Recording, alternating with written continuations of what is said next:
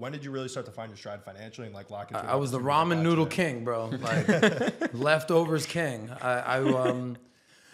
So here's how I look at. You're saying wealth, for instance. Yeah. So here's how I look here.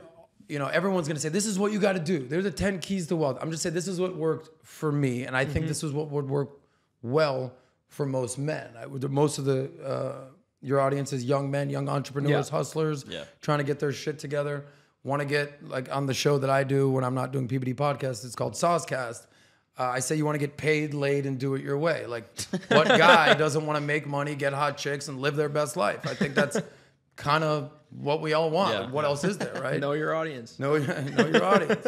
So you asked about wealth. So I would look at it as sort of like almost like an hourglass. That's what it did for me. All right, so what's an hourglass? When I was young, I graduated college, Florida State.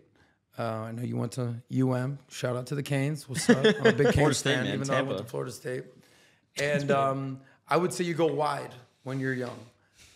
What did I do? I worked in nightlife. I worked in hospitality. I was a stand-up comedian. I tried to be a sports agent. I was a teacher. Like, there used to be a show called In Living Color.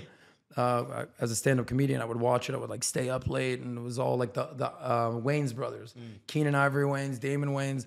And there was this one Jamaican character that Damon Wayans played. He's like, I got 15 jobs, man. I'm a butcher, I'm a baker, I'm a candlestick maker. That was you. And I just was like, let me just see what's up. Let me try this thing out. And my aunt, who was, I get advice from her. So you can get advice from ladies from time to time, Joe. She said, listen, if you're not going to be a lawyer, you're not going to be a doctor, you're not going to be an engineer, an actual professional, you got to learn sales, dude. So I was like, all right, cool, man, sales. What am I going to sell? My first job in sales, I was selling airtime for Clear Channel Radio, which was now iHeartMedia. Yeah. All right, cool. I like this sales thing. I made some money. I was sales rookie of the year, whatever, but it wasn't for me. I was like, I'll do real estate. I'm like, look at the bathroom. It's a nice bathroom. No, this ain't for me, right? So I found myself getting into financial sales. And my first year when I was 26, I made a whopping $5,000 my first year. Not in a month, not like year. Damn. But luckily I had always good buddies that were like, dude, if you need to crash on the couch for a month or two or whatever, we got you. And I ended up having an awesome situation where one of my buddies, because I was an athlete, made it to the NBA. He's like, look, if you want to take care of my apartment in Miami Beach while I'm gone, I'm like, I'm coming fucking busy this week, but sure, all right, I'll watch your place. But that has sort of afforded me the time to work on sales, because anytime you work on sales, it's like planting a tree.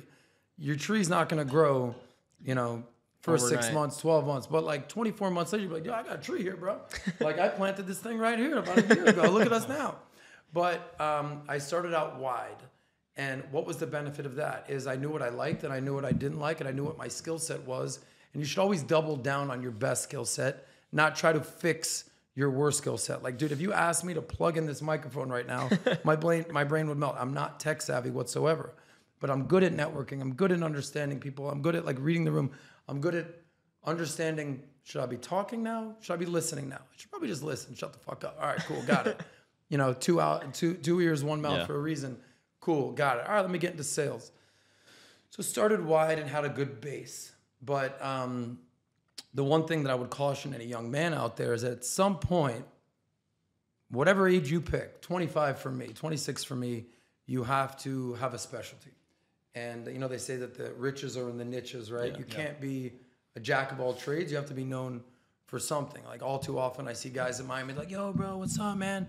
Hey, anytime, I see you out there, I'm a realtor, but I DJ, and I just started a crypto fund. If you're in NFTs, I got you, by the way. I'm starting a podcast, too. I'm like, what do you do, bro? Right? You want to be known for one thing. So I got into financial sales, and sometime I saw you guys do an interview with a guy one time, because I've been seeing your guys' stuff, and he said some of the biggest millionaires and billionaires have boring business. Yeah. Hey, that was me. that was you? Yeah. All right, cool. Well, you look great, buddy. Thanks, man.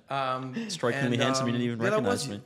And I got into this very niche financial sector. It's not sexy whatsoever, but I got really good at it. And after my first year where I made $5,000, I made $100,000. All right, cool. Something's up here. Then I made 250 grand, and then I made $500,000. And it's like, all right, income's getting there. I became a specialist. Now, the problem with that is, where you'll lose yourself into your like 30s, as an example, is sometimes this specialty might not resonate with regular old people. Like, hey, what are you up to? It's like, I run a financial hedge fund that focuses on life settlement, asset-backed securities, mortgages. And it's like, they're like, I don't know. They're like, what are you talking about? So I realized in like 2016 when I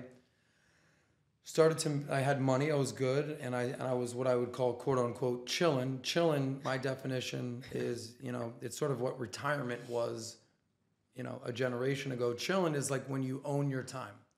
All right, I don't have to get up and run to work today. I can do whatever I want today.